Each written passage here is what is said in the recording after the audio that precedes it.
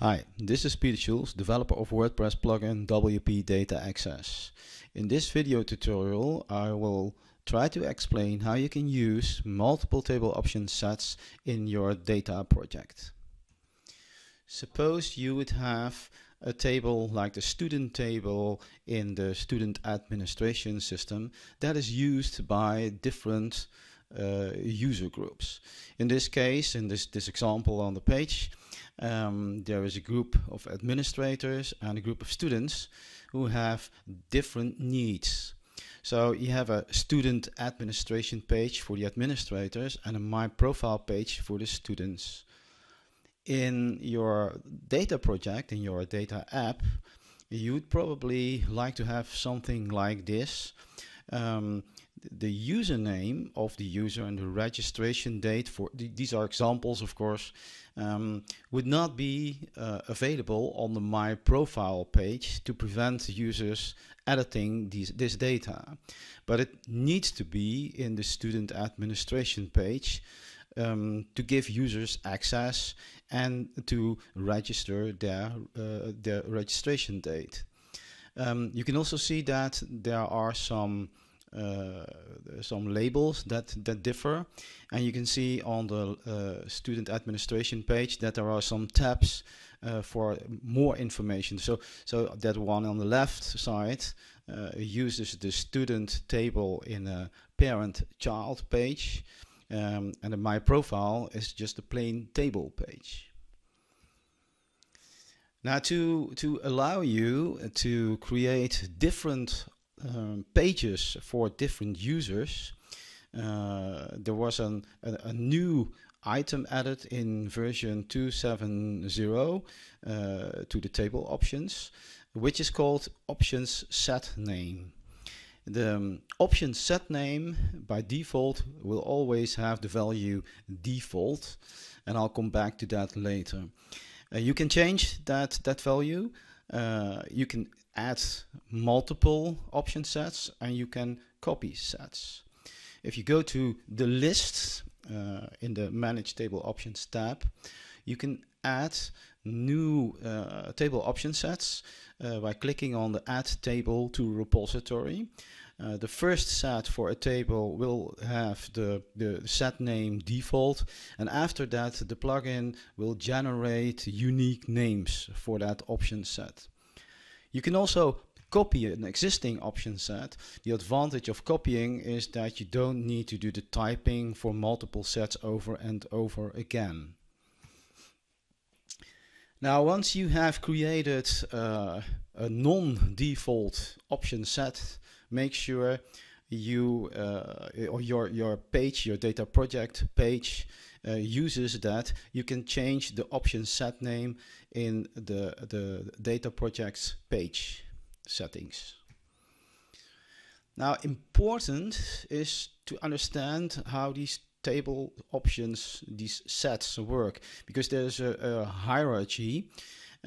What it does, if you define an option set name in the data project page, then the plugin will check if there is a set name available or a set available for that name. If a set is available, it will use it. If it's not available, it will check whether there is a default option set. And if that is available, it will use it. If it is not available, it will then check if there is if there are some table settings for this table available on plugin level.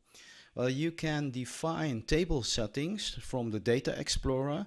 If you search for your table and then click Manage, you see the tab Settings, and under Column Labels you can define your labels. Under Column Types you can define column types. Well, if no settings, no table settings on plugin level are found as well, the plugin will use its defaults. Now, in fact, this is quite simple, I think, but it becomes a bit more complicated when you are using multiple tables on a page.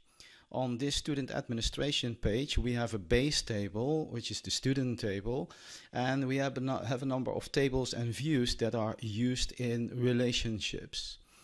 Now, if all these tables use the default, it is quite simple.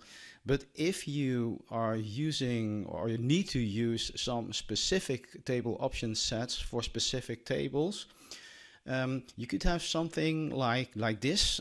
Some of the tables and views can use the default, and others are using other specific option sets.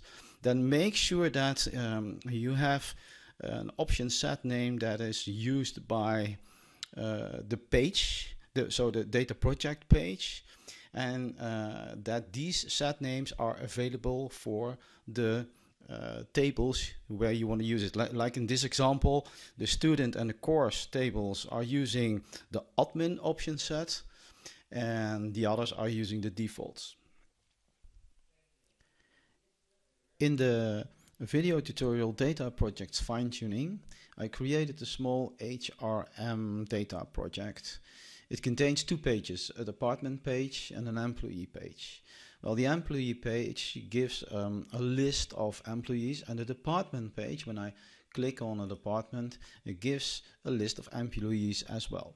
And if you would compare these two employee lists, they would be the same, and that is because they are using the same table options set. Now, what I like to do is I like the department administration page to show only the name, the job, the manager, and the department. And the employee page should probably show all the items. So to do that, I will need to create two different table option sets for tutorial emp table. Now, I already have one, but I'm going to edit that first, because in the department I want to hide the salary.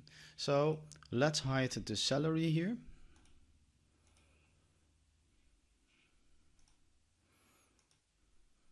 And now the salary column is gone, but this will result, of course, in the salary column removed from the list here as well. That's not what we want. So what I will do, I want to use everything, all the work that I've already done. So what I'll do is I'll create a copy, and what you can see now is that there is a default to set. And what I will do is I will give that a name which is more explainable, like employee administration.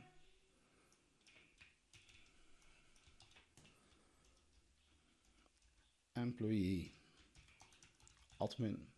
So I will save this. And now I'll show all the items. I'm not going to show the employee number. But all the other items I will show. Now the department still gets only these columns, but the employees still get only these 4 columns, of course, as well, because I have 2 sets right now, but I haven't used it.